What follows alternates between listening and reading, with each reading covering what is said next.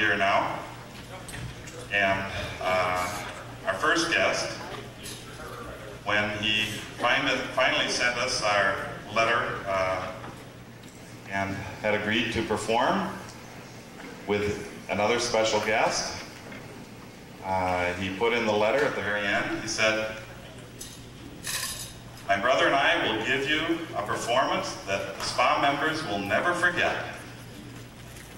And then he said, "In light of last year's performance, let me say it's one that they will love instead."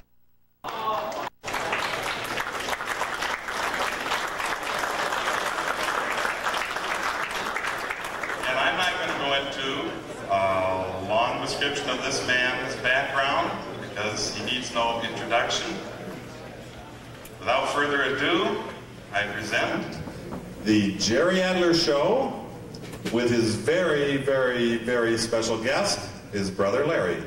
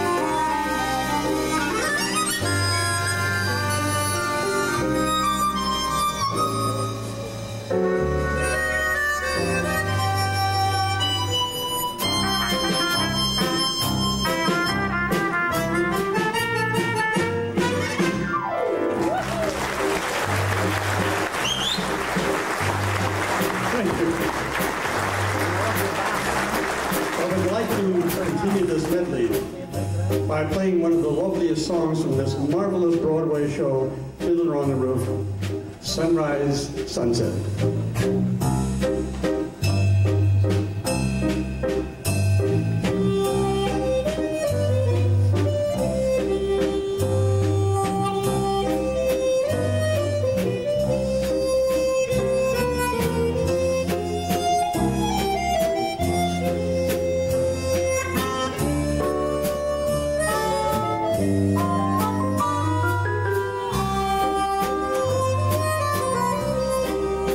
Thank you.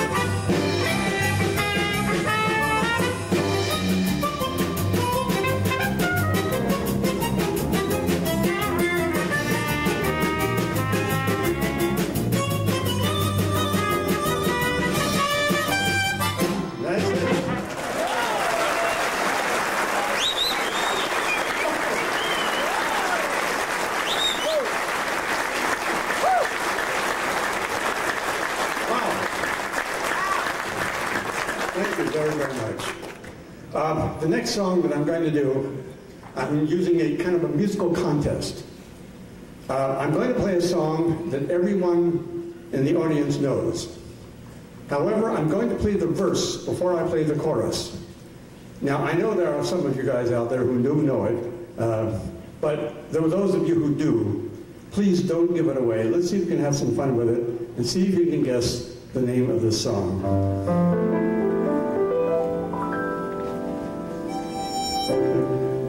Once again.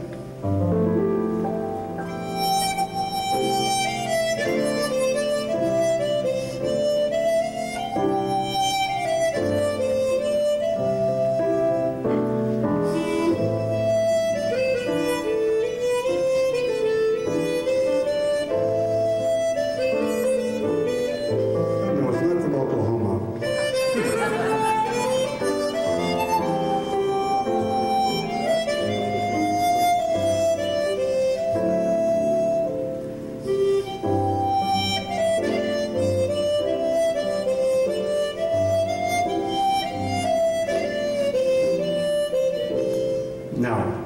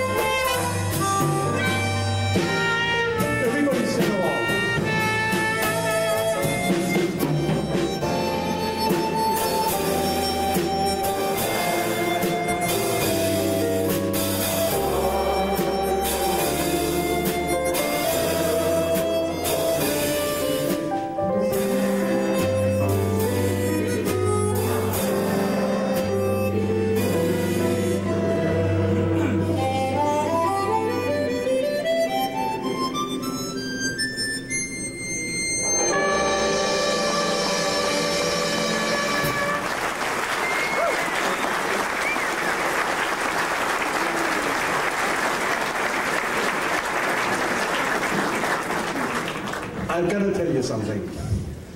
I have played that song thousands of times in my career. Tonight is the first night that everyone guessed Melancholy Baby. I'm so happy. Now I'd like to do a medley of songs written by a gentleman who wrote a very special kind of American music. And no one has ever been able to duplicate it So here, no, it's not Gershwin. Here is a medley of songs made famous by, who he also performed the songs as well as wrote them, the music of Mr. George M. Cohan. And if you feel like singing along, be my guest.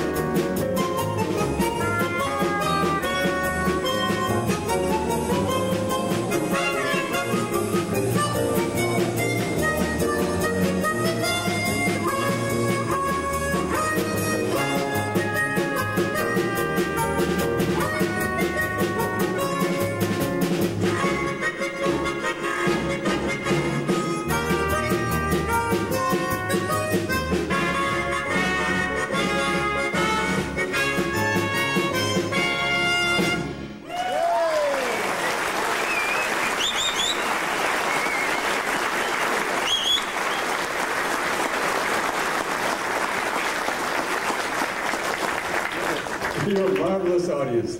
You always have been. Incidentally, I have not worked a show for SPAH in 14 years, 1981, which only proves something very important. When you're a hit, they want you back.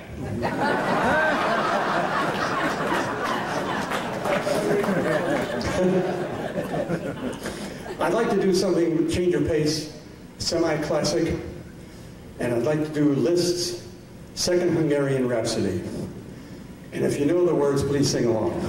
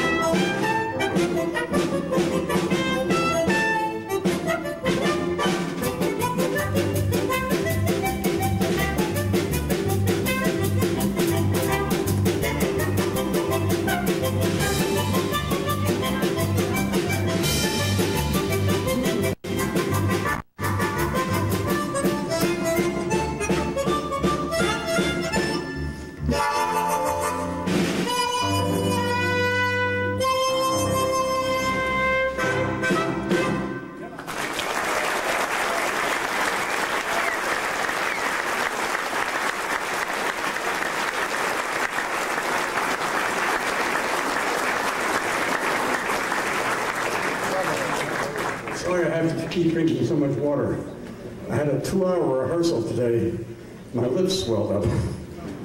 Now, we were supposed to have another act with us besides my brother Larry. Unfortunately, he had to cancel at the last, not my brother, but unfortunately, this other gentleman had to cancel at the last minute. A perfectly super tap dancer. And we don't want any of you to feel cheated. So, no, I'm not going to dance. As a result, I would like to give you my impression of what he would have done had he been here.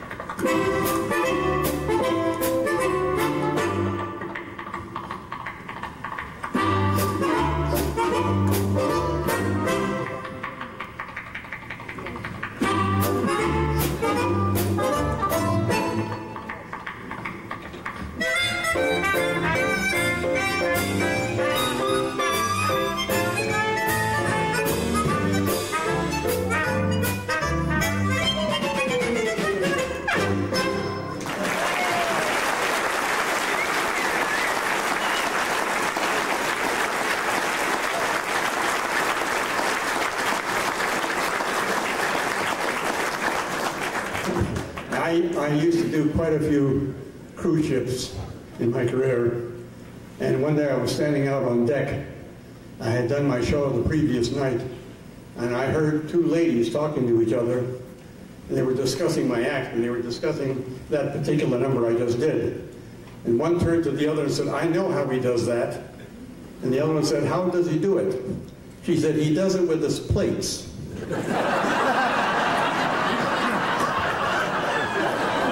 To throw her overboard.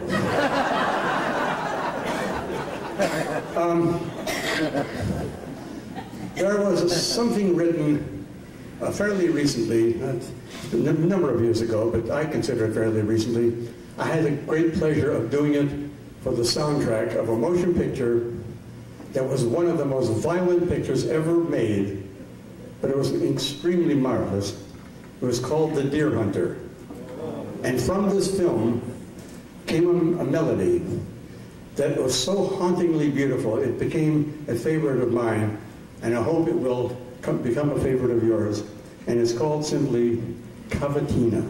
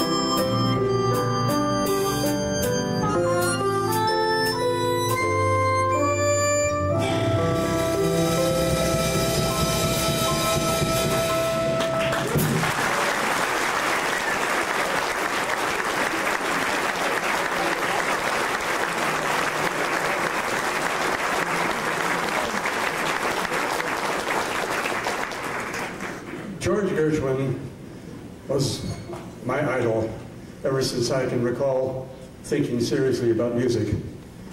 And he wrote something that was very upbeat and has been a personal favorite of mine. And I'd like to do it for you now, and it's called Fascinating Rhythm. A one, two, three.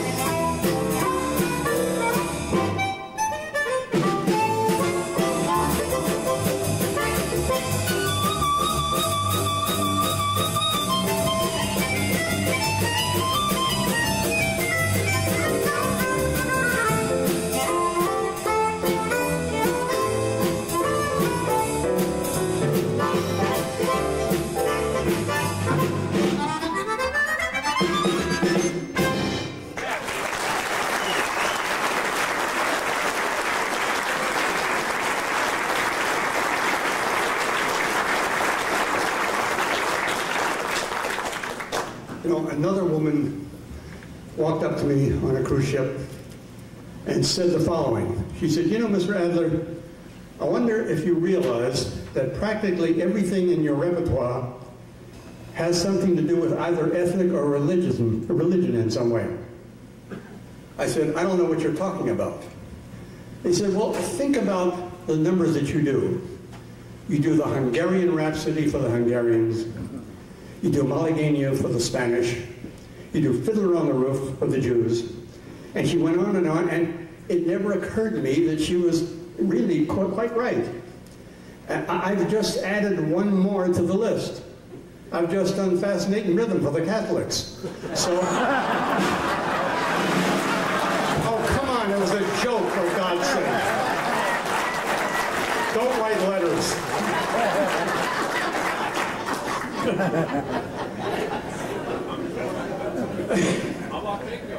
How about bingo? I had a dear friend in our business in Hollywood, and she was a very close dear friend. And I miss her still. She was such a superstar. And I'd like to dedicate this next medley of songs made famous by the late Judy Garland. 3.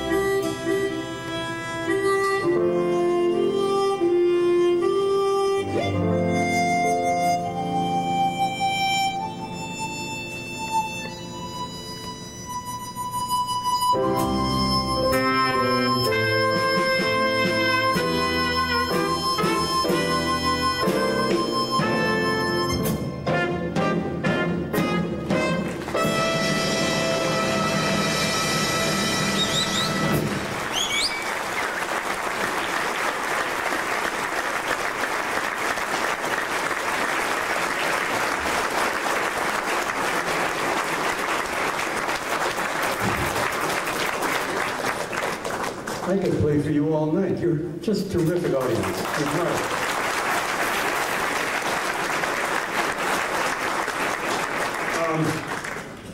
You know, people have asked me what has happened to all of the legitimate harmonica players in the world. And unfortunately, there are just a few of us left. We're becoming an endangered species.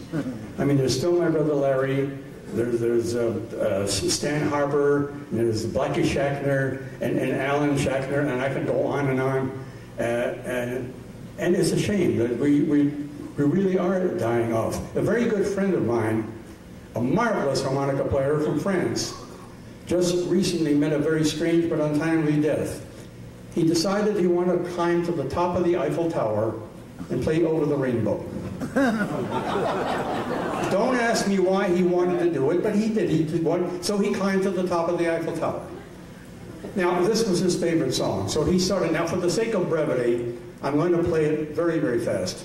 But he played it in the same tempo that I just played it.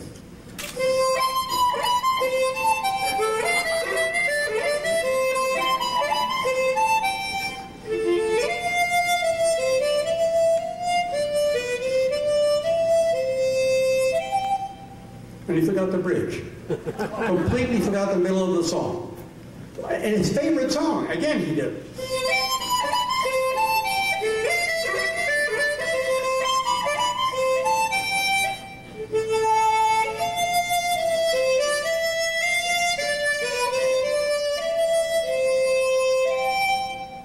And again he forgot. Unfortunately, he had a violent temper. And in a fit of rage, he took his harmonica, threw it over the side of the Eiffel Tower, and in so doing, lost his balance, went over the side, and hit the deck. 30 seconds later, an ambulance came around the corner.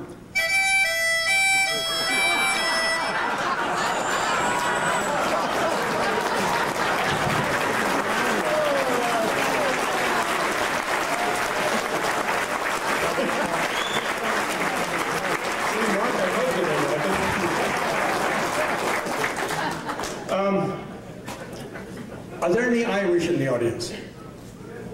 Oh, thank God. I mean, now I can finish my show. Because I'm going to do a song that was written about 250 years ago. No one seems to know who wrote it, but everyone seems to know the melody.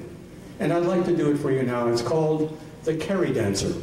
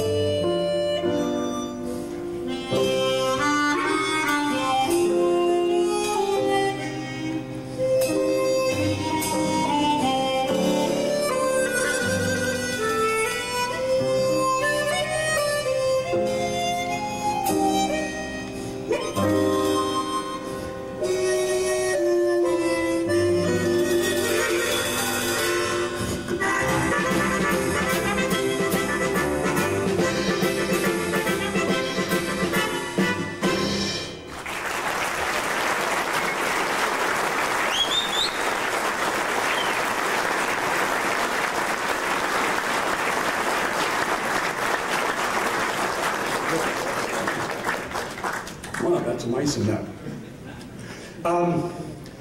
Now I'm going to make an announcement about a song that is confusing. And I know it's going in advance that it's going to be confusing, but you have to bear with me. There are songs that have been written that have an introduction to the song that you're familiar with that really don't have anything to do with the song itself. But the people think that it's part of the song when it really isn't. Do I sound confusing? Of course. Here, I'll give you an example. I will have the band play an introduction to a song, and you tell me what the song is. Gentlemen, 1, 2, 3, 4. Of course, Singing in the Rain.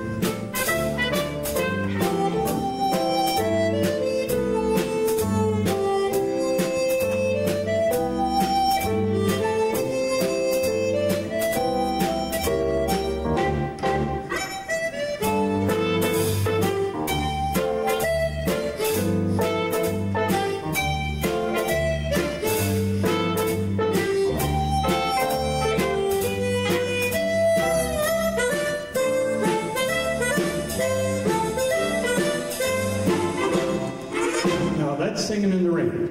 There's another song that is sweeping the universe and has become a growth on the back of the music business. Now, if you folks don't stop asking for it, we're just going to go right on playing it. Gentlemen, 1, 2, 3, 4. Chicago.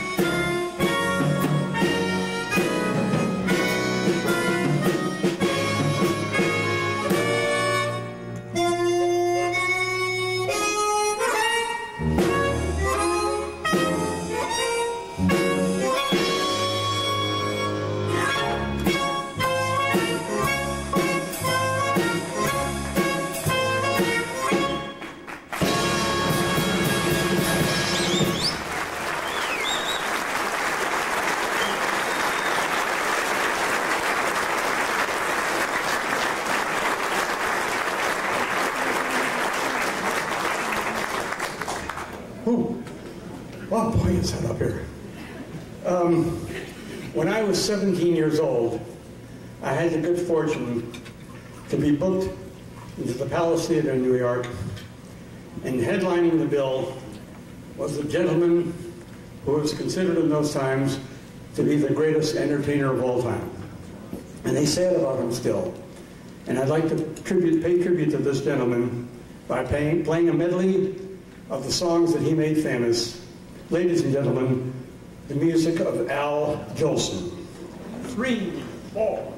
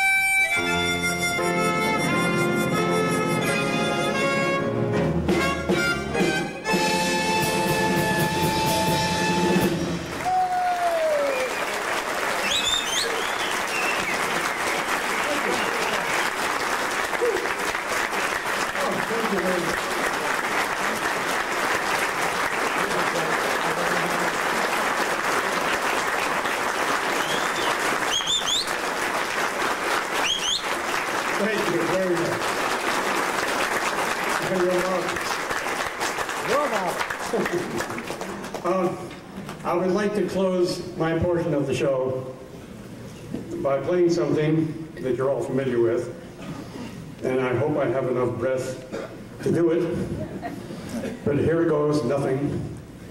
It's Sugar Blues.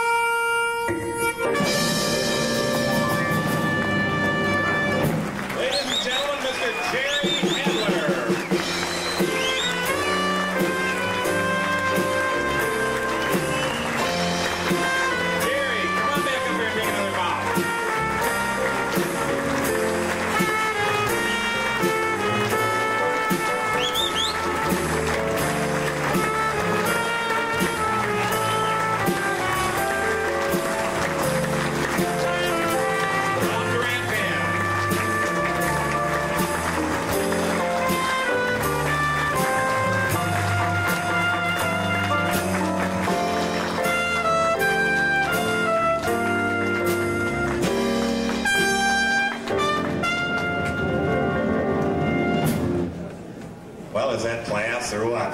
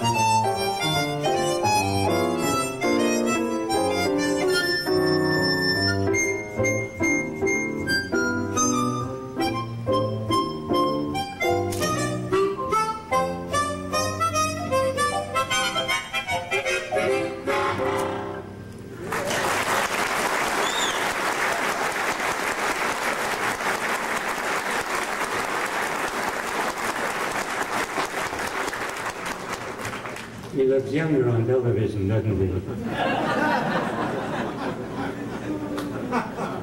he? You must have heard so many artists. In fact, I heard my brother just a few minutes ago tell you what a wonderful audience you are, how marvelous it is to be here. All that cliched crap. However, once in a while, the cliche is true. You see, I don't know if I can make this clear to you or not, but all my life I've wanted to play Romulus.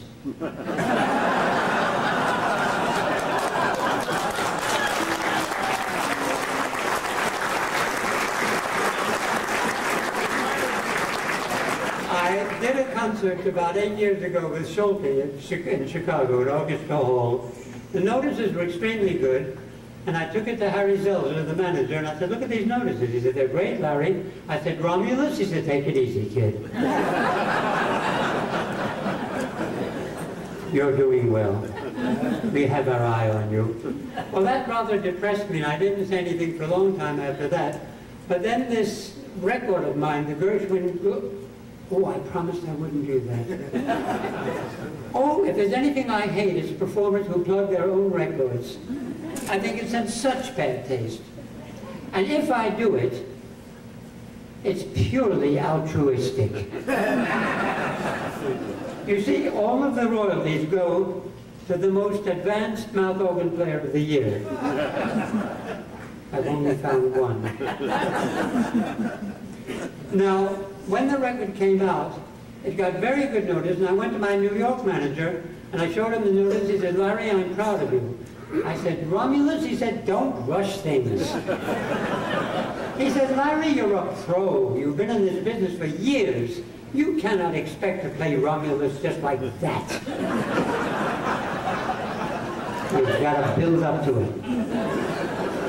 He said, look at Arthur Rubinstein. He's 92 years old. He's never played Romulus.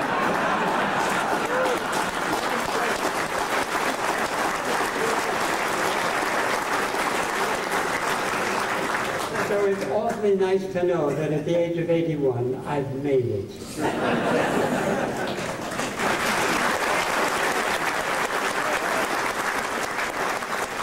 On my 80th birthday, I had a wire from Henny Youngman. Is Larry, today you're 80 years old, and you look it. The number that I'm going to play now, I played in Australia 2 months ago. I'd never played it before, although I've always loved it. It's Best You Is My Woman Now. And without exaggeration, I think this melody deserves comparison with the Liebestod of Wagner. It is that strong and powerful a melody. I've never played it in the way that I'm going to do it tonight because I'm going to accompany myself at the piano. Well, it saves money.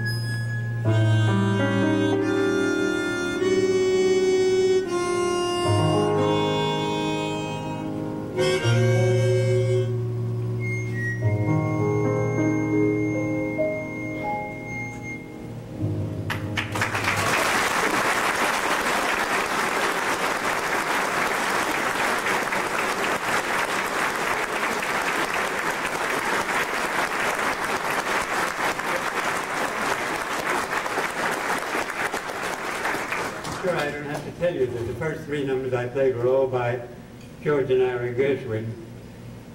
People have asked me, why did I choose to make an entire record of Gershwin and sometimes do an entire evening of Gershwin? I think it's because, to me, he is the quintessential composer of the 20th century. Now, I have worked and known all of the great composers, Jerome Kern, Cole Porter, Harold Arlen, Frank Lesser. Oh, Frank Lesser's wife, Lynn, was known as the evil of two Lessers.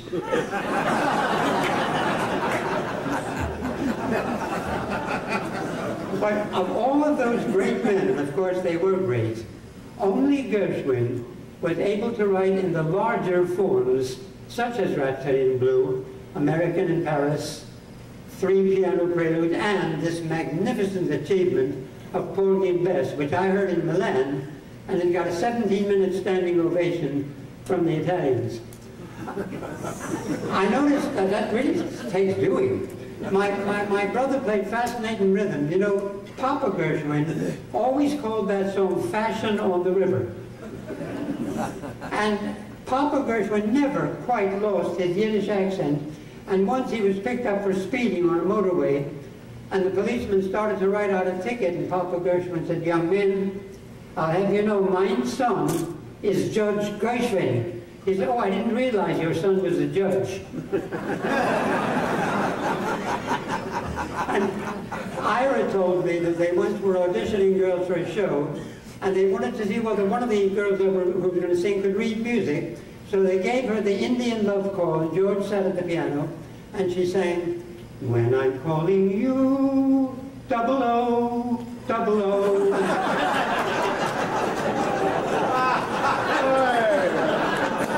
She didn't get the job. Another girl came out and sang, "You say either, and I say either." She didn't get it either. I don't know what's made me think of this. I do a kind of Freudian free association act. I suppose with my last name it should be Adlerian.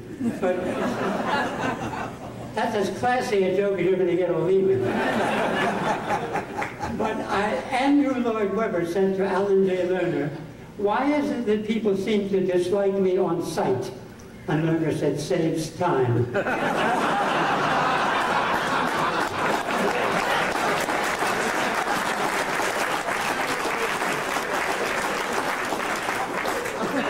I'm trying to gauge your intellectual level.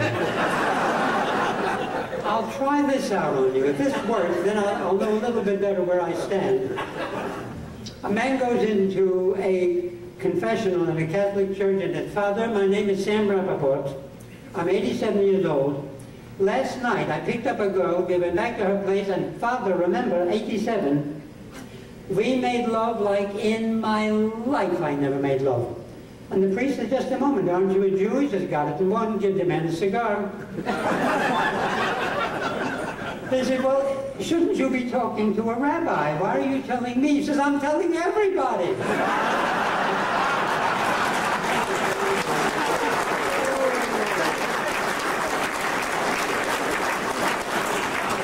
Yes, now I think I'm beginning to get your level.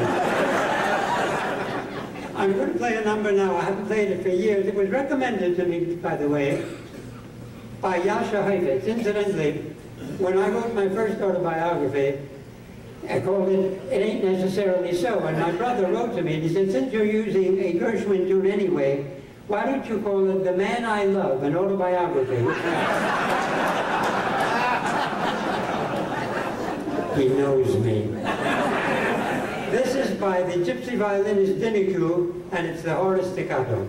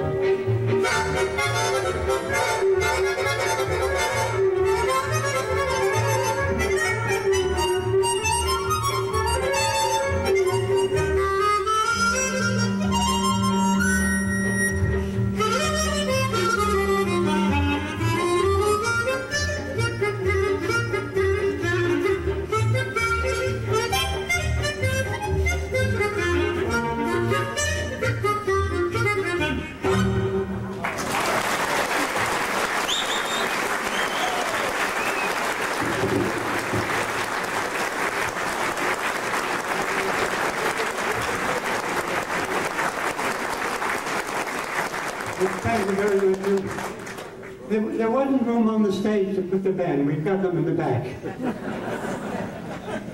Oh, I have to look at this piece of paper because it has my program. See, I made a special program for tonight. And also, this paper has on it all of my spontaneous ad-libs. Ah, yes, I see. There was this superb guitar concerto by Joaquin Rodrigo called the Concierto de Aranjuez. And the middle movement, I think, has been done by Miles Davis, by James Galway, and I think it suits the mouth organ very well. So here's the middle movement of the guitar concerto.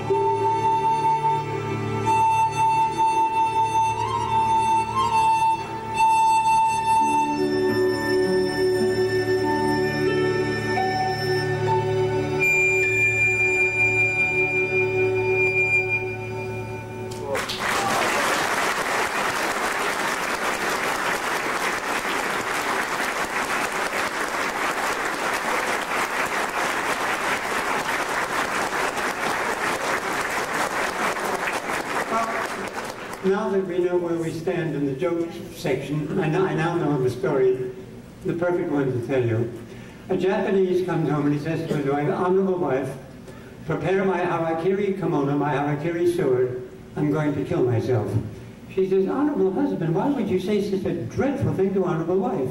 He says, "Honorable wife, I have received word from unimpeachable source you have two lovers, a black man and a Jew."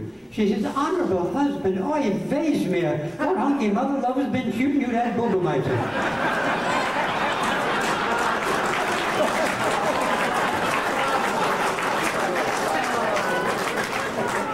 Before this evening is over, I'll have you down pat. Here is one I don't think I ever get tired of playing. I played it in a film called Music for Millions. It's Claire de Lune. And while I played it, June Allison and Margaret O'Brien were supposed to cry. And because June Allison's husband was overseas, that was the reason for the tears. But Margaret O'Brien said to the director, Henry Foster, "Uncle Henry, when Uncle Larry plays Claire de Lune and I cry, do you want these tears to stop halfway down my cheeks, or shall I let them run all the way down?" She was 9. Claire de Lune.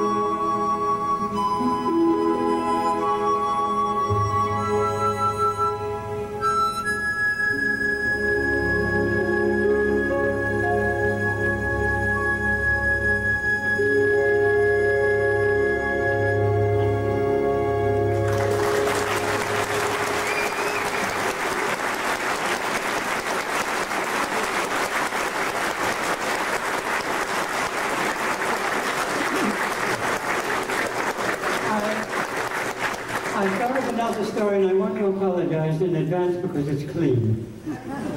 And it's not all that funny either. But I haven't heard it for a long time, and I'm dying to hear it again. A phone rings, and a little kid answers the phone. He says, hello. Man says, is your daddy at home? He says, yes. May I speak to him, please? No. Why not? He's busy. Well, is your mummy at home? Yes. May I speak to your mummy? No. Why not? She's busy. Well, who else is in the house that I can't speak to? Who else is there? Well, my nanny is here, and there are 2 policemen, but you can't speak to them because they're all busy.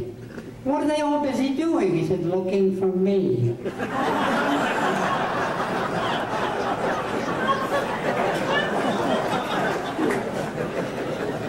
There's another rather nice one about a man seeing a girl on the beach with a dog, and he figures the dog will give him an excuse to chat her up, so he goes over, and he says, does your dog bite? She says, no. So he puts out his hand to pat the dog, and the dog takes a whack of flesh out of his hand, and the man said, I thought you said your dog didn't bite. She said, that's not my dog.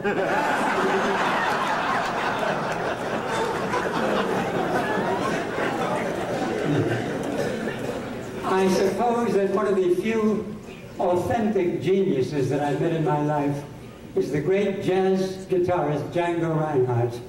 I heard him with the French Hot Club in a concert in Paris in 1938. And I called Columbia the next day and said, I've got to record with these men. They are wonderful. And we recorded 4 sides together. So here is one of the sides that I did with Django. I Got Rhythm.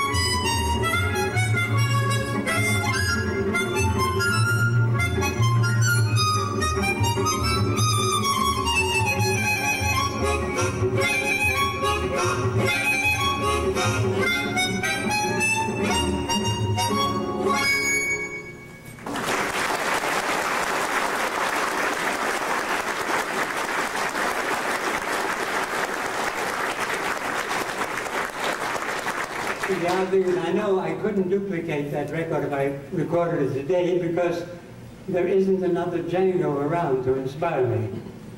Well, when you work with a musician like that, see, I'm not a natural jazz player, but when I work with people like Django or Bill Evans or Dizzy Gillespie, it makes you play over your own head because you're working with such marvelous people. Dizzy came to see my show in Chicago, and after the show he said, "You want to smoke some, Larry?" I've never smoked pot in my life. But you know, if Dizzy asks you, you're not going to say no. So we went up to my hotel room, he filled the pipe, handed it to me, lit it, but he didn't tell me how to smoke it. And I puffed away, and in 20 minutes, had I to do another show, I could not have done it. And that was my first and last experience with pot.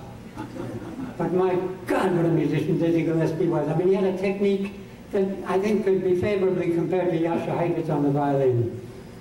And it's just awful to think that such people are no longer around. And who's taking their place? I can't think of anyone. I'm going to go back to this thing. Oh, I thought of a story I can tell you meanwhile. This is about a Jew and a Chinese who played gin rummy every Saturday in Hong Kong. And the Jew said to the Chinese, I want to ask you something. I know that you're a good 20 years older than I am, and you look at least 15 years younger. What is it, your religion, your philosophy, what? And the Chinese said, Sam, if you hadn't brought it up, I never would have mentioned it, but of course, I'm a Buddhist. And we Buddhists do everything in moderation. For example, when I make love to my wife, I begin to caress her in bed. After a while, I stop. I go to the kitchen and I brew some rice wine. We sip the wine, we put the glasses aside, I begin to caress her again, I stop. I get a book, The Analects of Confucius, and I read there. I put the book aside, and then, and only then, do we proceed to the true, natural climax of lovemaking. And the Jew said, that's fantastic. And that night he begins to caress his wife in bed, which he hasn't done for 19 years. After a while, he stops. He goes to the kitchen and makes Russian tea in a glass with lemon. They sip the tea. They put the tea aside, he begins to caress her again, he stops. He gets the Jewish Daily forward. He reads her an account of a week in the Knesset in Hebrew. He begins to caress her again and she says, Sam, what's come over you? You're screwing like a Chinaman.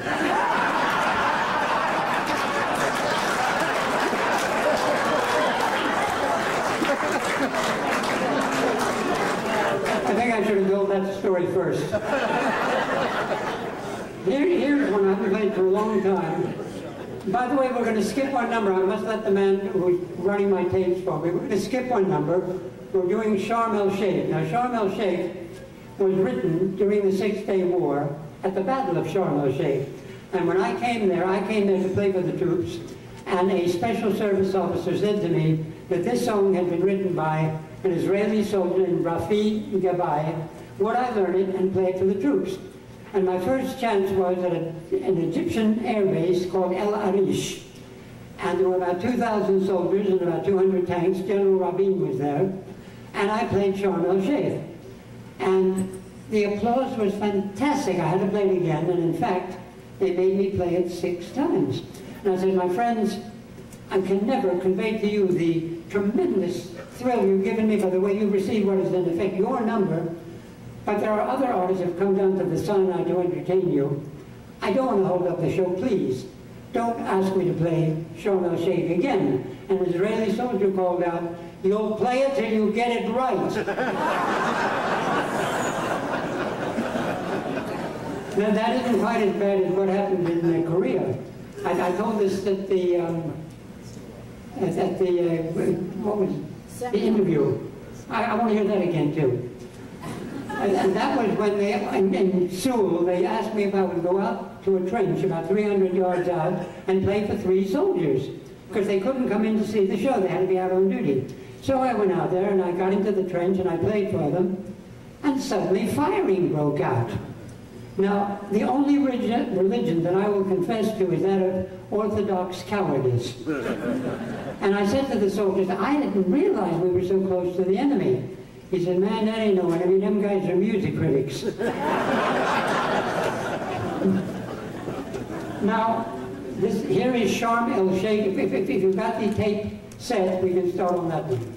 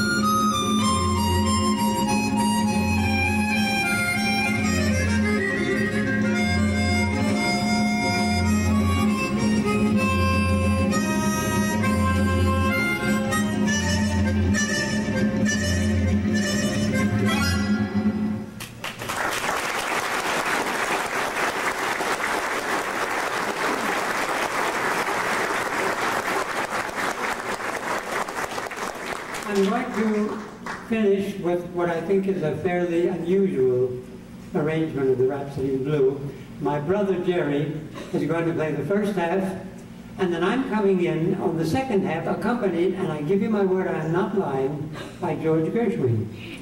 You will see what I mean later. Jerry?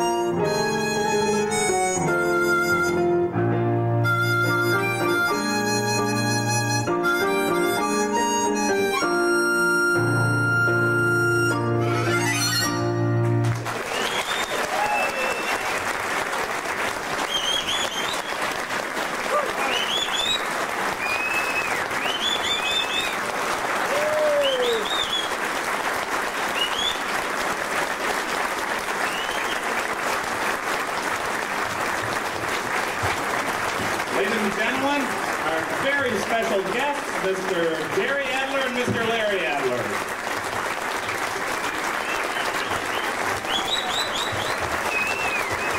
Thank you so much.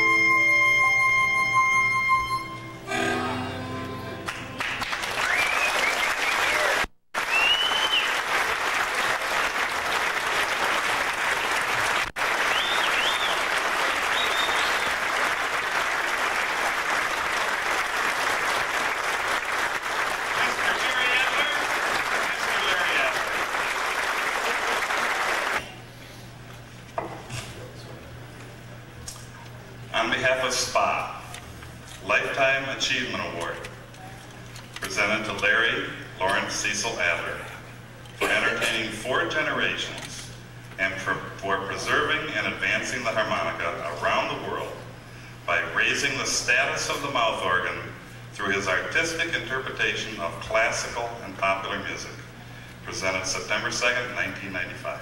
Thank you very much. Thank you.